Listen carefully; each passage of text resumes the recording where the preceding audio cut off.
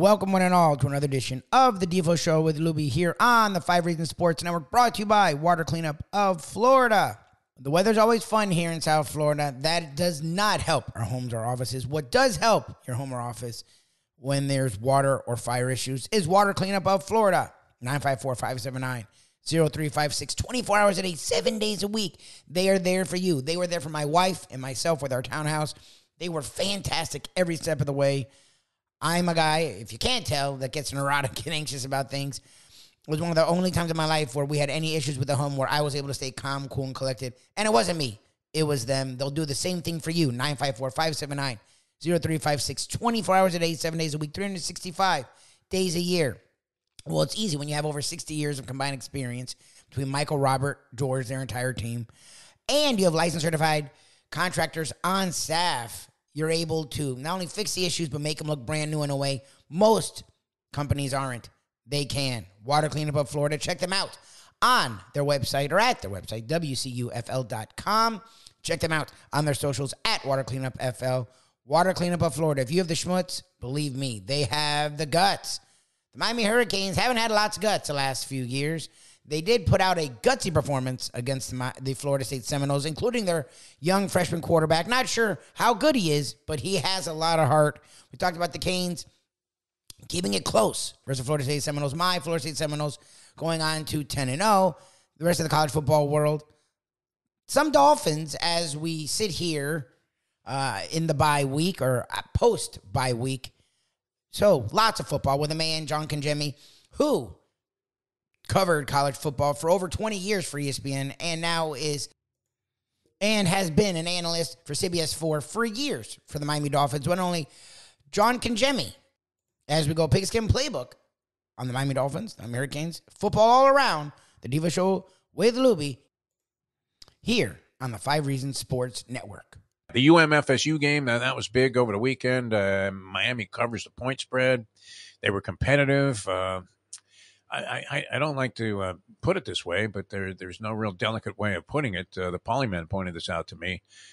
Play calling, I mean, why call plays like pussies when you're 14-point underdogs on the road to a team that you haven't beaten in a couple of years? Your arch rival have a chance to maybe salvage some dignity for the season. And yet think about this. How far have the Canes tumbled where you're taking solace and moral victory type of sentiments away from a game that you lost? Well, and here's my thing. Again, we can bring. I mean, Congemi's ready. We can bring him on. I mean, I'm sure. Let's bring him on. But I'll finish. Why are we babbling about this? We don't know anything. I'll finish my thought too. Bring in an expert. Who knows what the hell he's talking about? He did college football for ESPN for well over 20 years, played at the highest levels of college football. But being the FSU fan and everyone, you guys prodded me to making a pick, and of course, everyone's like, you might as well pick. I wasn't going to pick Miami. I would have laid out, which is what that game showed you. Yeah, Miami covered in the end, but it didn't feel like a Miami cover. And the second half, FSU did take control. So, like, to me, that was the kind of game you just stay out of. Like, Miami's playing like shit, but FSU's not dominating like they should at this point of the year for number 4 team. I wouldn't have made a pick, but you guys made me go FSU, or you made me make a pick, and I would have taken FSU. And look, if the offense, and if Norvell and Travis didn't want to sabotage their own offense, they would have covered. Like, the way that they're calling the plays inside the red zone makes zero sense. Like, again, I say this every week, McDaniel and Norvell must have conference calls all week. How can we stress our fans out? What plays do you want to try that we don't think is going to work? But fuck it, we'll win anyways. So let's try those plays. And then when they don't work, everyone's stressed, but we win and we can celebrate like it was last second when it didn't need to be last second. Both coaches are doing the same thing every week, and I'm a fan of both teams, so it's really stressing me out. But like, that's what that game felt like to me. Miami's played like garbage, but that's what's weird about Miami. Like, they make this game their Super Bowl when it shouldn't be. Like, they shouldn't have 6 wins. They did in terms of the spread cover, which I think it went off 14 and a hook, which still wouldn't have been enough, though. But that touchdown was pretty lucky. That 85-yard pass play should have been just as easily could have been a pick. But anyways, so what I'm saying but Miami fans are like celebrating, and I'm like, it's fine. You played close. You showed signs. But what about the last month? Like, that's what's weird to me. And when I was Canes fans all week were like, well, we're going to win. I'm like, but wouldn't that piss you off? Like, why don't you dominate Georgia Tech? Why don't you dominate Virginia? Why don't you beat NC State? If you can go and beat FSU at FSU, which they didn't, what happened the other games? Like, I understand you have to build a culture and all that shit, but that's why I liked what Norvell was doing. They started 0-4 that year, and then they finished 5-3, and they kept games close. And then the next year, they won 10 like, every year they built. To me, Cristobal doesn't feel, their defense is better, the offensive line is vastly better, but the offense still sucks. And they don't have a quarterback. Emory Williams, that guy has all the hurt in the world. I'll give that guy a ton of credit because he's not good. Like, he can't throw, he can't run, but he has heart. I wish all my players had the heart that kid has, but he's still not good.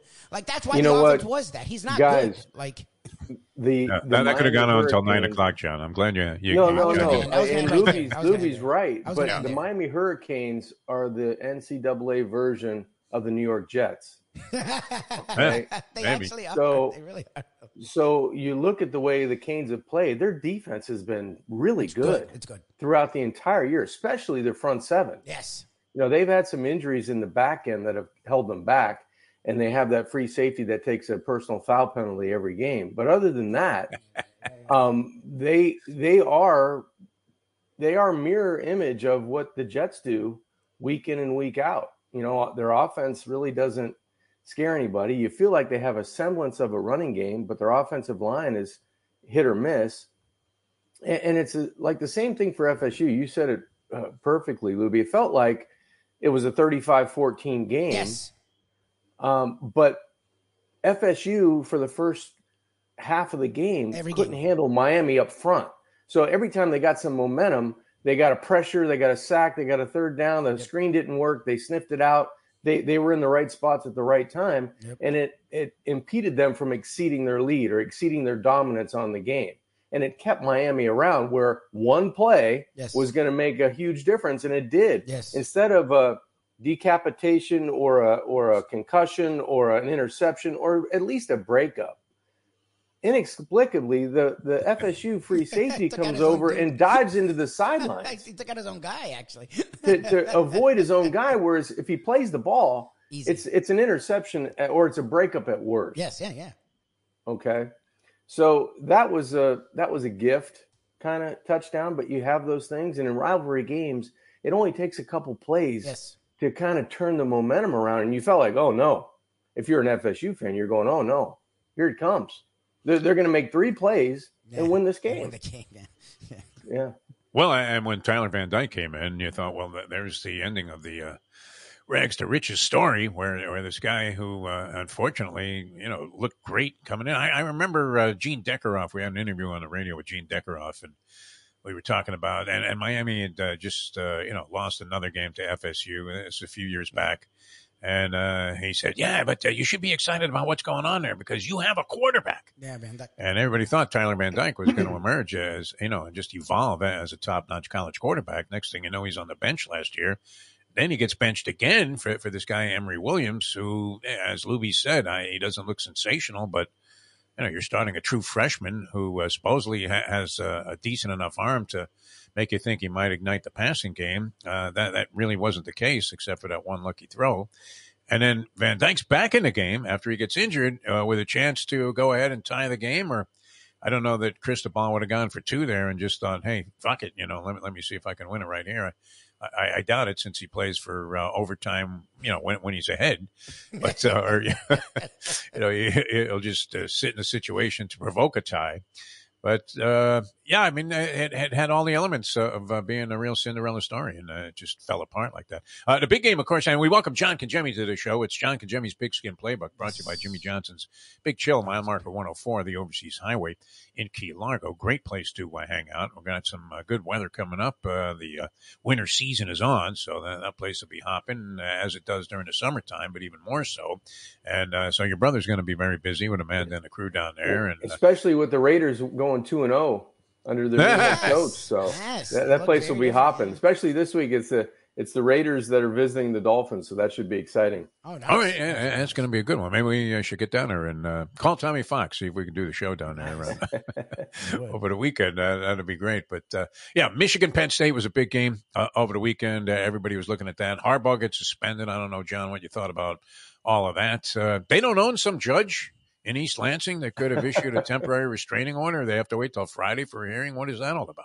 Yeah, and he gets on the plane, travels with the team, and has to stay at the team hotel to watch the game on radio. No one on the sidelines had like a phone call going with Jim in room 232. Exactly. You don't think there was any texting going on? I mean, something like that. But they run the ball 30 straight times before taking 2 knees, so it amounted to 32 consecutive runs. And James Franklin fires his offensive coordinator. It's kind of like firing the hitting coach, I think, at this stage, because everybody's calling for the head of James Franklin. His record in big games is atrocious.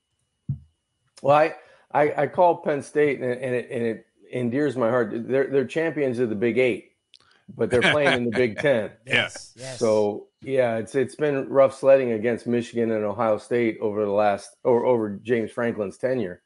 But that was another game where you look at Penn State and put their defense on any offense in the country, and you go, this is the number 1, number 2 team in the country. You could substitute that defense with Georgia's defense, or another top tier defense where you look at Florida State that's a good defense and can be dominant at times, but that Penn State defense is really good, and especially they're not going to throw the football. They're going to run it down your throat. So you got to pack the box, and it's taxing on those big guys every play.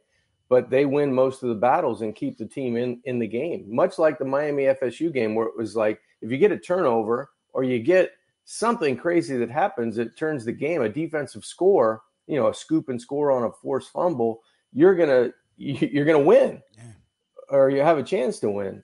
Especially at home, you get the crowd into it again, because the offense. Much like Miami, when it takes the field, you go, oh, as long as we can alter the field position and feel like you got a long field to play with defensively, you're going to be okay. You can lengthen the game. And I think both of those teams tried to do that, but inevitably the better teams won.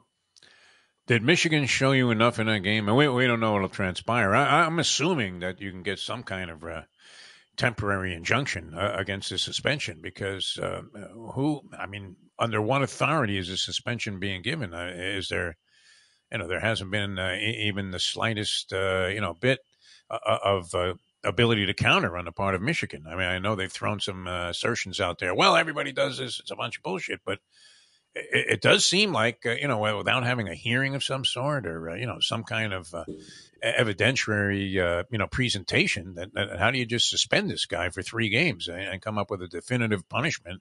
And then the NCAA itself said, well, this isn't really about Harbaugh so much. It's about the program. Right. So how do you come up with 3 games? I mean, just the rest of the regular season, evidently, but I mean, it's just 3 games, and then you're going to have, a team potentially in Michigan make the college football playoff and go to one of the major bowls to play for a chance at the national championship. And all of a sudden your head coach is going to come back in. I'm assuming that if he's suspended just for the games, I don't know what happens now Monday, in Ann Arbor. Is he suspended from the team completely? The ruling was whatever that they issued, at least my understanding of it, was that he was allowed to work with the team in practice all during the week. He just wasn't allowed to be on the sideline for game day. So that makes absolutely, what is this whole thing? Are we talking about sending the clowns? What is the point of that? Look, and I don't think they should. I think in season to do this is the stupidest thing. Like, you wait till off season and you figure it out. But, right. How are they not penalized as a team then? Like, James Madison can't go to a bowl because of some fakakta rule. But Michigan can have a coach suspended twice in the same season. We're still in the same year. He was already suspended, but they're not punished. They're allowed to go win a championship, a la Reggie Bush winning a Heisman, that you take away. Like, it's what it's setting up. 2 years. Well, we're taking away their title. Like, who gives a shit after the fact? Like, what is going on with this? Like, this whole thing. I don't know. I don't have a good answer for this one. It doesn't make any sense that, okay, so on game day, Jim Harbaugh is going to decide go for it on 4th down or not, call timeout or not. For sure. Kneel down on the football or not. So he's going to have about 5 major decisions which he could easily communicate to the bench at that particular time, because his coordinators are running the game. Yeah. So and now he's got full access to the team all week. So he sets up what he does like and doesn't like about the game plan versus specific coverage and teams and schemes and all that stuff. So basically you're eliminating Harbaugh, his presence on the sidelines, one, but his decision-making in 4 or 5 opportunities on game day.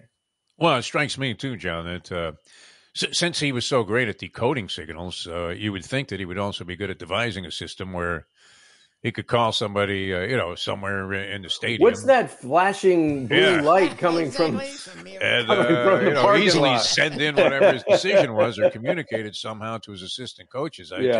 It seemed absurd, and it also seemed bizarre. I mean, you rarely see this where, and this wasn't the NCAA. This was the Big Ten that issued this suspension. I know, and they did it, very quickly and without really, outlining what it was that they specifically had in terms of evidence. I guess they had, this assistant that was working there, and there was some evidence that he had paid for tickets for people that then spoke of the fact that they were getting paid to go ahead and help decode the signals of the other team. But it seemed bizarre. I mean, well, what happened to taking scholarships away? Where that was always the big fear was, oh, geez, well, we got Butch Davis. Just ask him about that. How many times the UM program was reprimanded for various indiscretions and ended up losing like 15 scholarships, and teams would make a big deal about that, as if it was very inhibiting. And I guess in the long run, it proved out to be where programs were hit with scholarship limitations and did, like a couple of years later, all of a sudden suffer the consequences of that. Right. So it was sort of imposing. We're playing players millions of dollars now to play a college sport that is purely about getting a scholarship and amateur status, and now we're going to suspend a coach, just the coach, not the program, for supposedly stealing signals. So yes, which wasn't really clear that he was the man, the main impetus behind that. And that was a weird thing. When I read the ruling or whatever, or saw whatever synopsis of it, it said that the accusation and the assertions were not directly, at Jim Harbaugh, but it was at the program. So it really made no sense. But I mean, are they good enough to beat Ohio State based on what you saw, John? They could be. They seem to be. I don't know if they can score enough points, but that defense is so good they may stalemate Ohio State a little bit.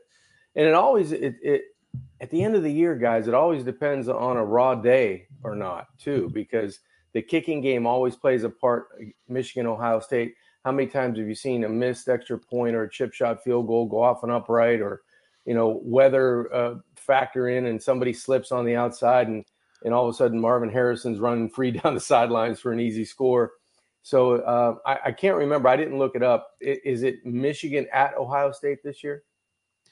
I'm not sure where the game is. I was just thinking that, like, gee, I hope John knows where the game is because I don't. Yeah, I didn't look. I didn't look, but that's always a big factor too going into the game, depending on where you're at and who's got the ball last with these offenses. Michigan seems like it's going to take them a while. It's at Michigan, so that saves their ass. It's going to take a while for Michigan to score. So you would think for Michigan to win, it's ball control. It's keeping Ohio State's offense on the sidelines because they have probably, more weapons than most teams in college football, with a quarterback that's gotten better and a good defense. But they're a fast strike team, or potentially a fast strike team, where Michigan seems to plod their way along, and they're just happy doing it and keeping, that potent offense on the sidelines. That would be how Michigan would want to win the game in a 21-17 type of game, where they control the ball, they control how many opportunities Ohio State has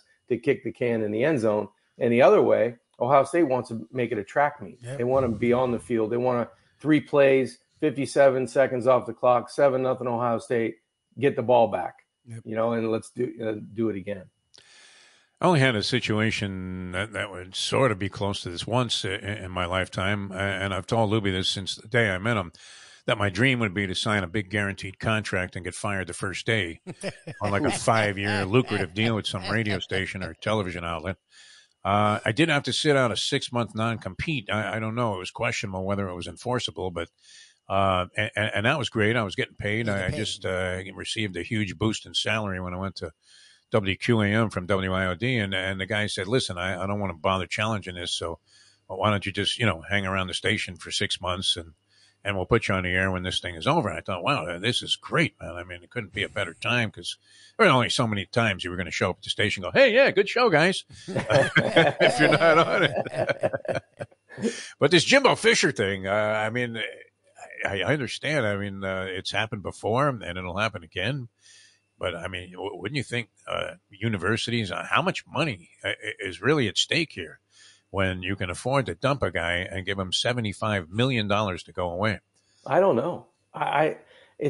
It almost seems like it shouldn't happen that way, because you get the board in a meeting room, and they're actually, everybody's nodding their head, yes, we should cut our losses at 75 million, and we should let him walk away. Right. And everybody's going, yeah, I agree with that guy. It was like semi-pro. I agree with both of those guys.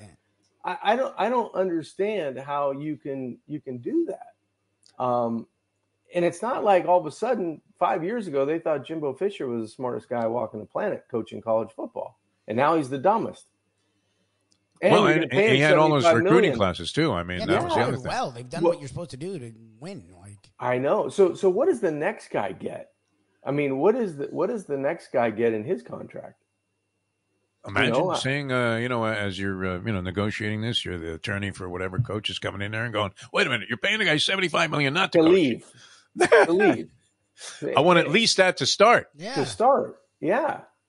And it's, and it won't be, like you said, it's not the first time, and it won't be the last. No. But I don't know how many more schools would want to hire a big time coach, paying big time money on the length of the contracts that they give these guys, and all of a sudden feel like you can't ride it out. Backtrack